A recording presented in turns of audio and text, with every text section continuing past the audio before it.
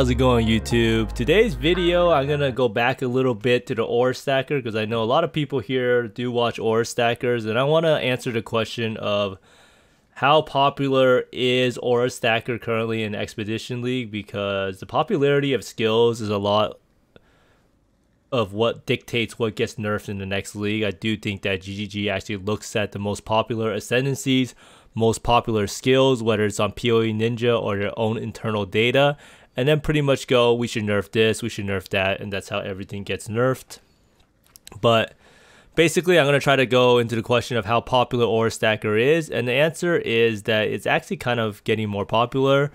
I do get a lot of people in my chat asking me about ore stackers, so there is that. Now, I also wanted to go in more depth about this character. I did do some upgrades, namely some jewels and an amulet, and I did do a lot more 100% or Delirium Mirror tropical islands.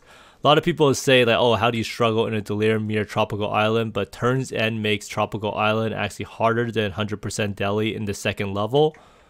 So overall, this character is not too bad. It's really fun to play. I do like playing the Wander play style.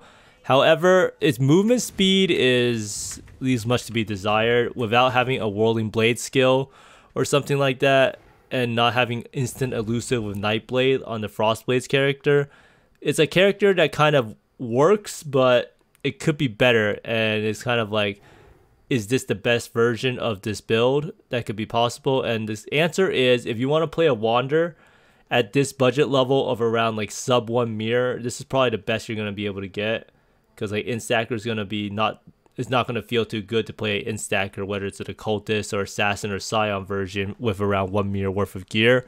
It's just not going to be enough money to make the build viable. So right now, the build feels pretty good. I can do all content in the game. It's kind of squishy at this amount of HP.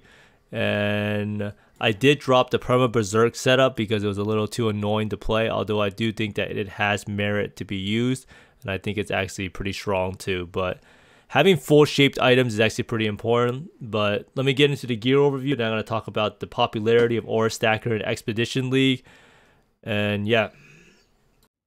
So right now, this character, even though it's kind of young, I feel like getting gear upgrades is pretty hard. And that's always a bad sign for a build, because it means that its capped out potential is not as high. And without higher cap potential or like the ceiling, it means that the build will fail to scale after a certain amount of currency investment. That's why so many people like the ore stacker, right? Because the ore stacker, if you keep putting money into it, it'll keep getting stronger and stronger multiplicatively.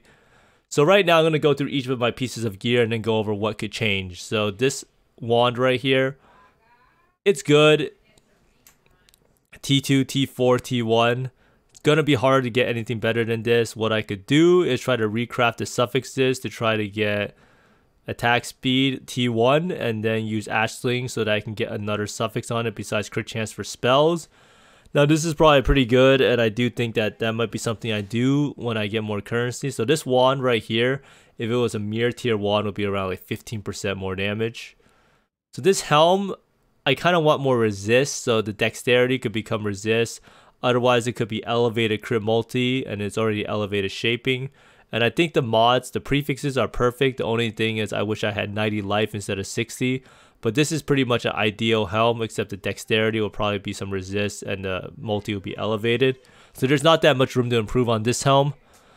Now this Tempest Heart Onyx Amulet, I was able to buy today. I pretty much got this because I needed some accuracy.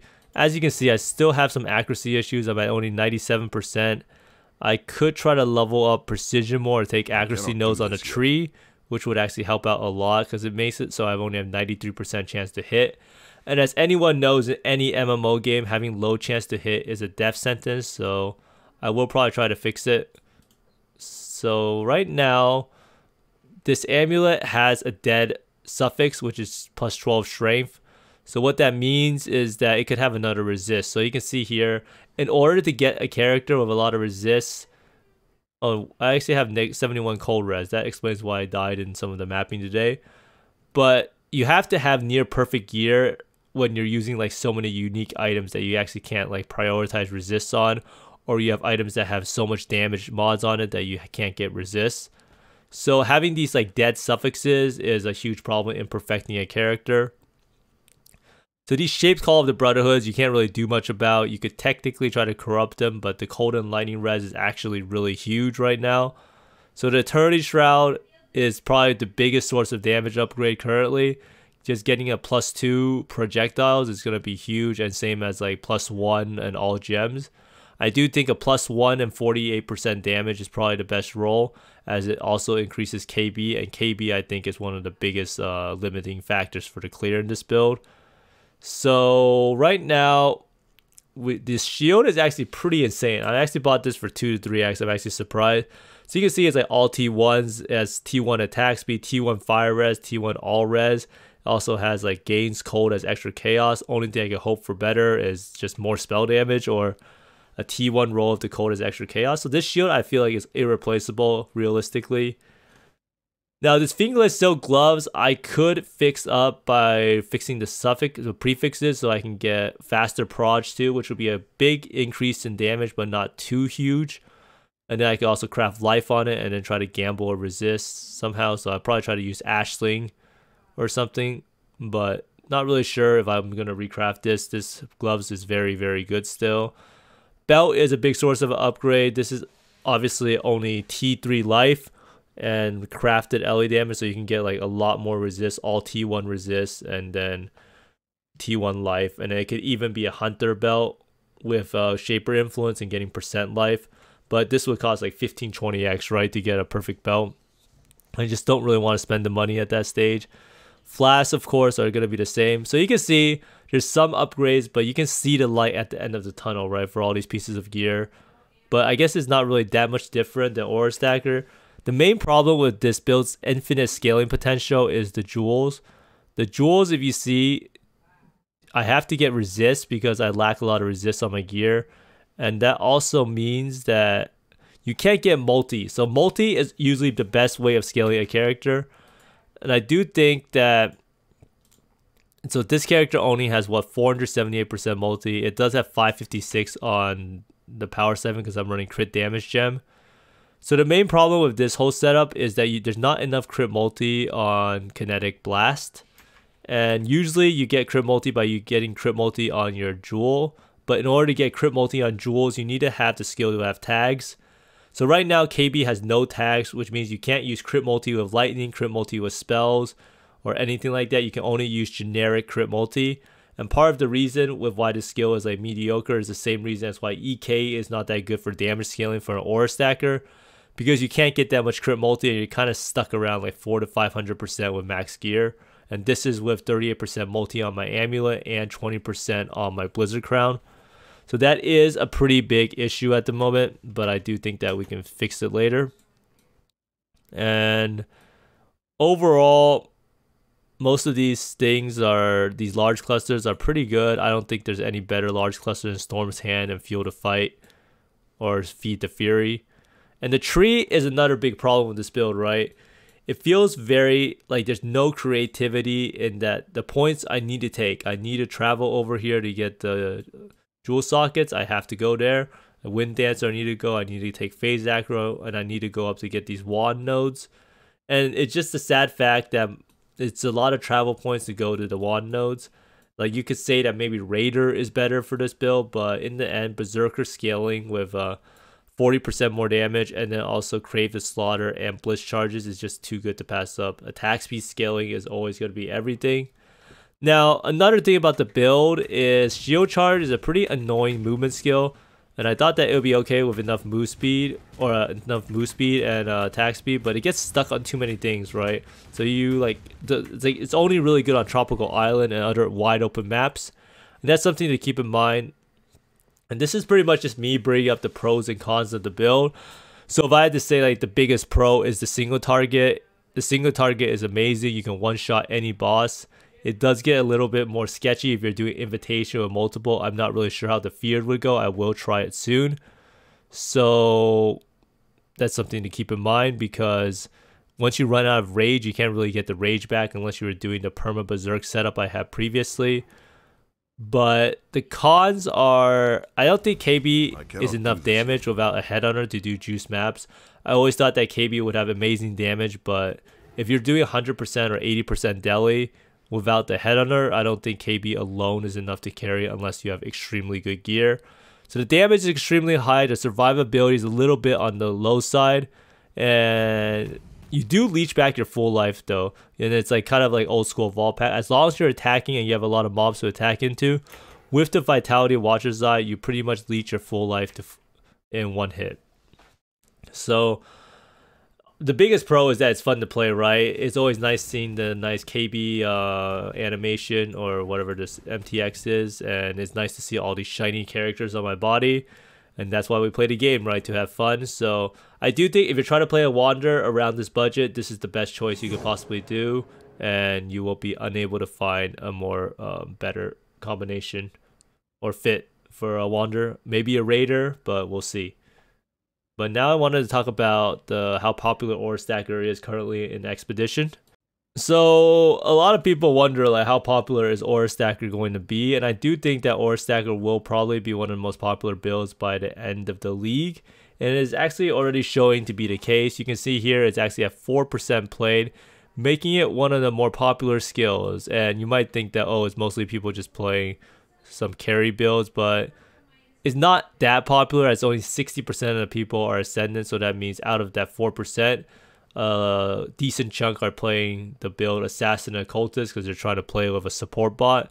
So you can see all of these Assassins and Occultists are not actually Ore Stackers. So if you sort it by DPS, you can see every single person is an Ore Stacker.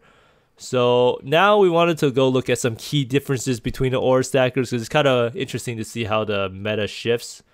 So right now, if you look at it right here, you can see 84% of the people are using Shavs. So what this means is that no one is really playing Sack of Walls this time around. And the reason behind that is that the damage is just not high enough right now with Sack of Walls unless you have extremely, extremely good gear. So like this person is the only person who's actually playing Sack of Walls, and this person probably has mirror gear on every single slot.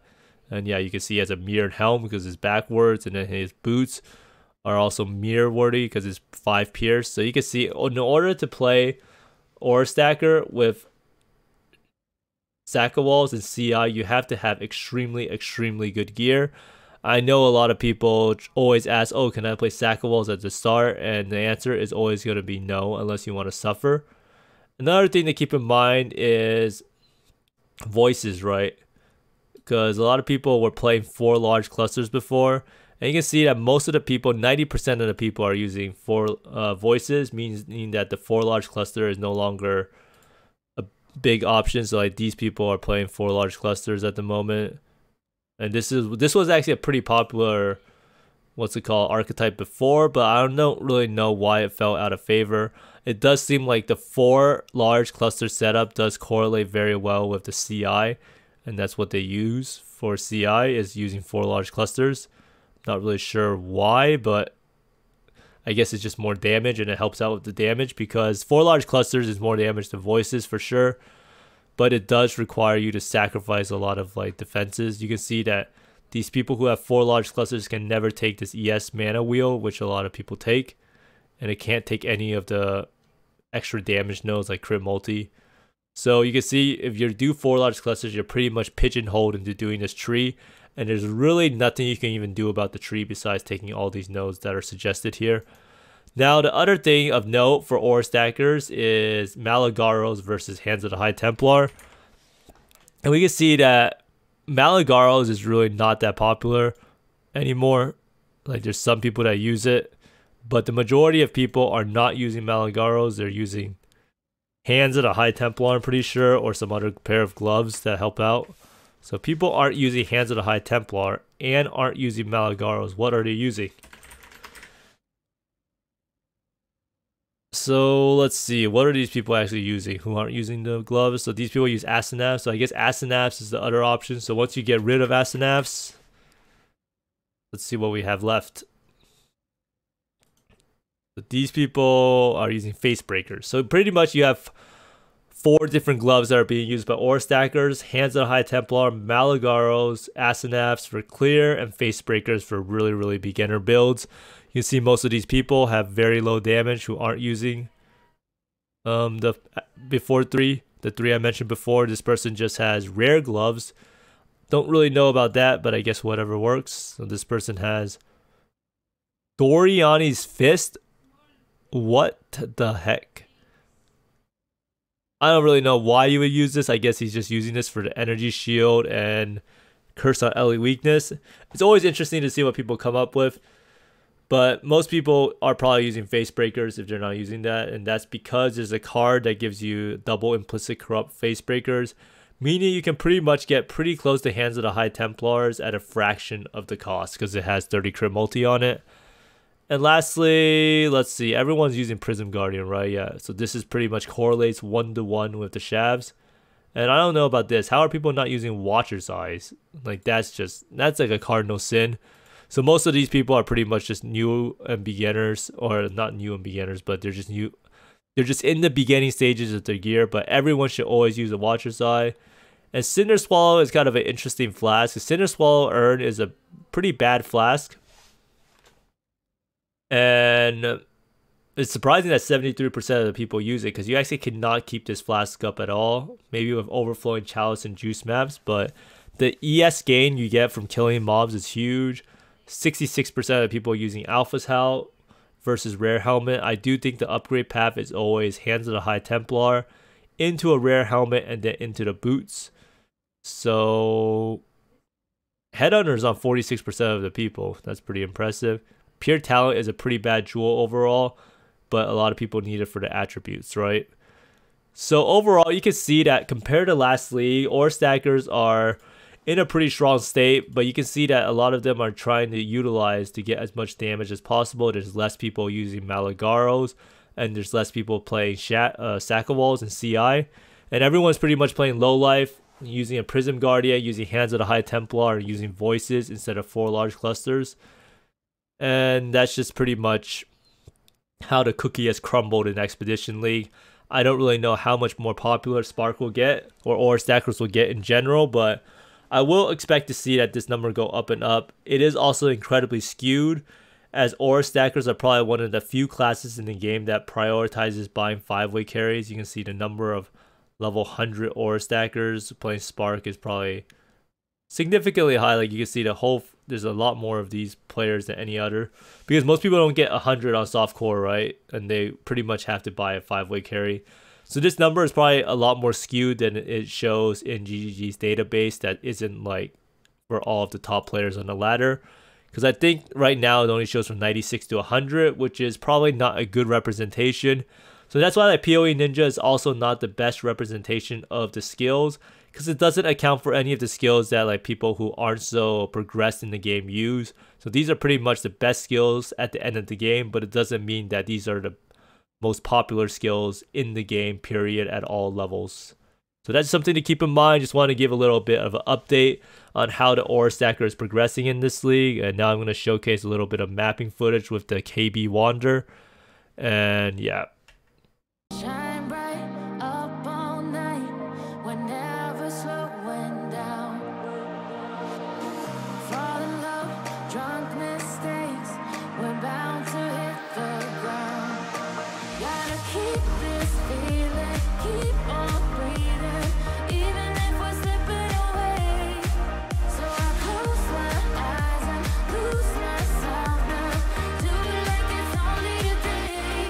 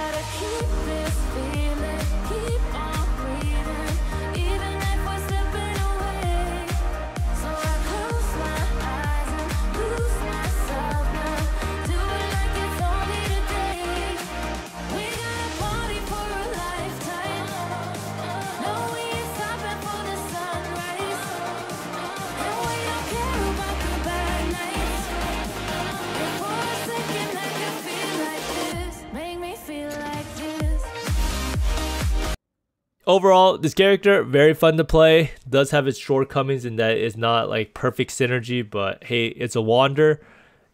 I do think a shaped headhunter would come a long way for clearing, but obviously that's not a realistic goal for most people. So I cannot do this. Without the headhunter, I guess you could put on a headhunter, but you do lose a lot of damage if you're full shape versus not having a shaped one. And some do exist, but they're like really overpriced. And at that price, I would probably just roll a different build, right? Next on the line, I kind of wanted to try out Eternity Shroud with Spectral Throw. I do know a lot of people like Spectral Throw. I do think that it could be fun trying out an old skill with the claws. And the good part about Spectral Throw is that even if you're stunned, the Spectral Throws are still coming out of you and they will return back to you. So you still get the leech, meaning that you should be unkillable unless you get one-shotted, right? Or at least I hope so, as long as you don't get stunned or anything. But it should be fun. Maybe I'll try out Spectral Helix too, but that's on the agenda. Let me know down below if you want to see Spectral Helix or Spectral Throw next with Eternity Shroud. And on the topic of Eternity Shroud, I do like to talk about how most builds in this game are build archetypes rather than build skills. So build archetypes are like Aura Stacker, Eternity Shroud, Instacker, Strength Stacker, Totem build, Brand builds. And that's pretty much like you can use different interchangeable skills, but the archetype remains that's the main way of it dealing damage. Like Eternity Shroud is all about conversion and chaos scaling. Ore stacking is all about stacking ores for spells and so on and so forth. So right now we're pretty much an Eternity Shroud shaped item stacker, and we'll try some more new skills as we have the setup already. But thanks for watching everyone. I hope you find more mirrors and exalts than I do, and see you next time. Bye.